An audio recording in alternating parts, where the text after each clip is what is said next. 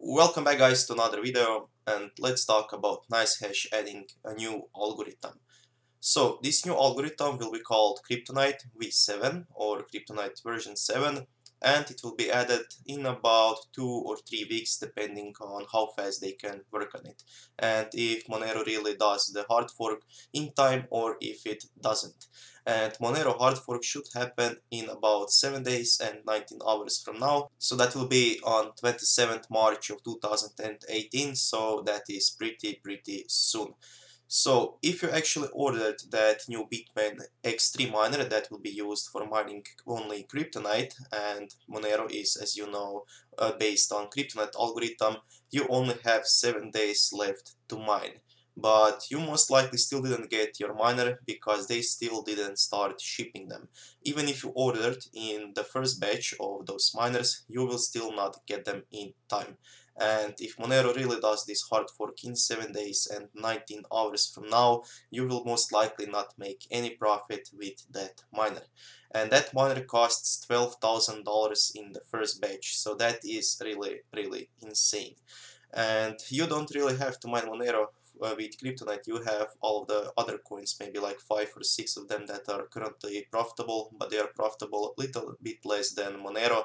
But the problem with them is that they have really low total hash rate on the network. And Monero has more than like 10 or 20 times more hash rate than all of those coins combined.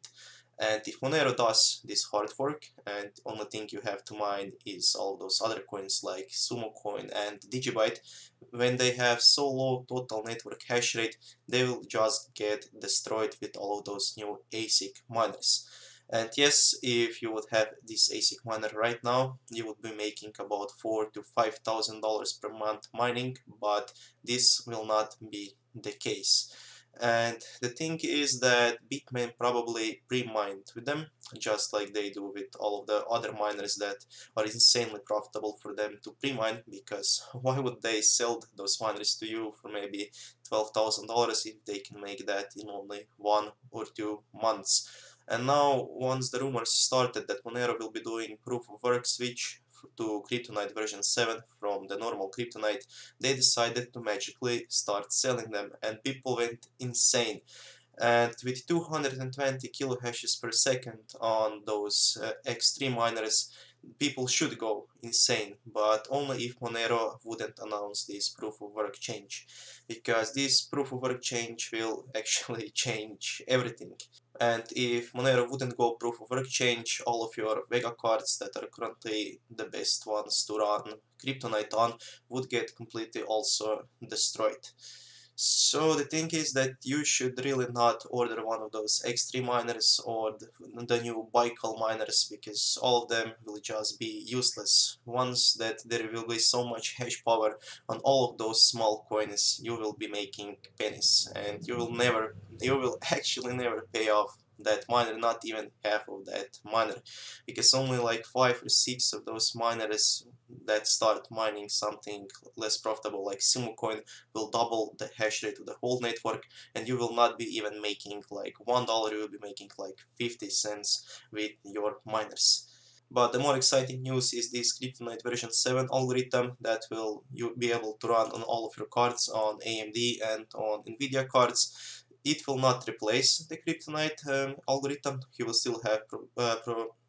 will still be able to mine the CryptoNight, but over here down you will have CryptoNight version 7 that will probably have the same hash rate that CryptoNight has right now.